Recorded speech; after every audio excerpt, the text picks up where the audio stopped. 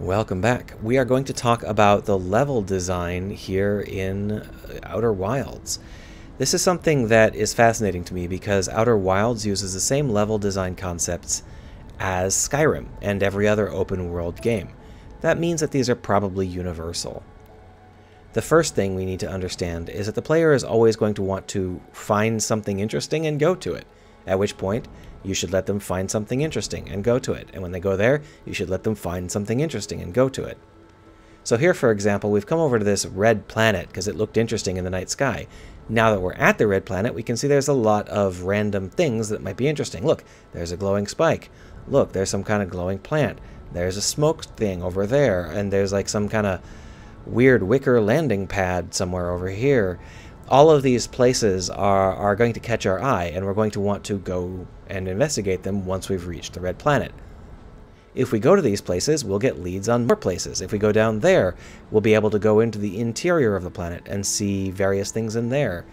If we talk to the guy in the North Pole, he'll tell us about the lake bed.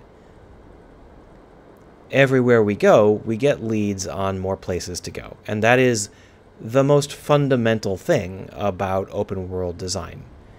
As I've said many times before, you don't try and fill your universe with stuff. You try and direct the player to where you've put the stuff. And this is basically the clearest possible example of that because they literally put the stuff on planets and everything else is empty. But the same thing happens in Skyrim. Now there are some implementation differences between this and Skyrim because Skyrim happens on a world where you can stand everywhere, whereas in this game there are vast stretches of empty space. In addition, Skyrim is, play it once, go through things, whereas this game resets constantly. So we'll be visiting this red planet, 100 times over the course of the game, no doubt.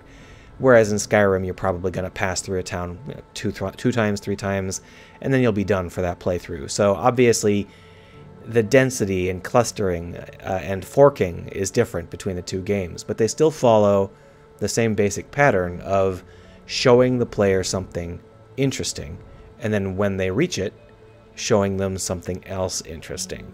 And when they reach that, showing them something else interesting. Obviously, these paths do eventually close down. It's not like there's always going to be something else interesting, but at the end of a path that's closed down, you'll find a lead to a completely unrelated path that you may not have discovered yet. Like, oh, maybe you can go to the sun station from here. Did you know there was a sun station? Maybe, maybe not. Either way, it's a great way to connect up the world and make the player explore it, regardless of where they explore. Regardless of how they get to places or what order they move through the world, they are going to always have something interesting to see and do. And that is really critical to open world design. But it's not the only thing in an open world design. And this is something I've talked about a little bit with Skyrim. Skyrim has a couple different play modes, and that's important to understand because people have different pacing preferences when it comes to, how long they want to play dungeons, and how long they want to be in a town, and how long they want to wander the world picking daisies. Each of these kinds of play modes in Skyrim comes with different kinds of iconic visuals. And that means that as you're wandering through the world, you can often move from similar experience to similar experience because you know what visuals you're looking for. But since you can always see at least a hint of a different kind of visual, it's not a big deal if you suddenly decide that you'd like to change. Oh, are you bored of being in the wilderness? Then go to a town or go to a dungeon. You can do that because they're not hard to spot. Just follow the road or follow that weird spire that you can see in the distance. There's always some kind of indication pointing you to a specific kind of experience for when you want that kind of experience. This game is the same way. That said, it's a little bit chunkier. In general, you would go to a different planet. And I think that most players who play this game are like this. They're like, oh, I've been on Ember Shard for a while, or whatever it's called. I think I'll go to Giant's Deep and, maybe poke and prod at some of the stuff I didn't really figure out last time. And then I'll go over to Bramble, and then I'll try and figure that out and all that jazz. And so because of that, you end up getting some good diversity in your experience.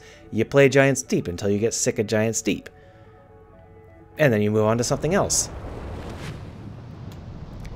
This approach is very, very similar to the way that in Skyrim you would switch between, dungeoneering and town work and wilderness stuff. Each of these kinds of experiences is unique, and the player is encouraged to switch between them whenever they happen to decide they want to. That keeps the player's experience fresh and lively at the player's own pace. The player is never going to get switched without their permission, so they can just, when they feel like it. It's always going to be okay to switch when you feel like it. And I think that that is a wonderful way to do things, and it's a really important way to think about your level design. And I actually have a video about that as well, but I just wanted to give it absolutely concrete examples. This is how it all works. I don't think there's any need to keep prattling on about it. Those are the basics, and I was hoping that maybe it would be helpful to see it in action in a game that is so incredibly different from the kind of open-world RPGs that we normally talk about. Because this isn't an RPG at all. The only upgrade you get is that you learn how to go to sleep. So, yeah. Very different game, same level design concepts. And to me, that means a lot. See you around.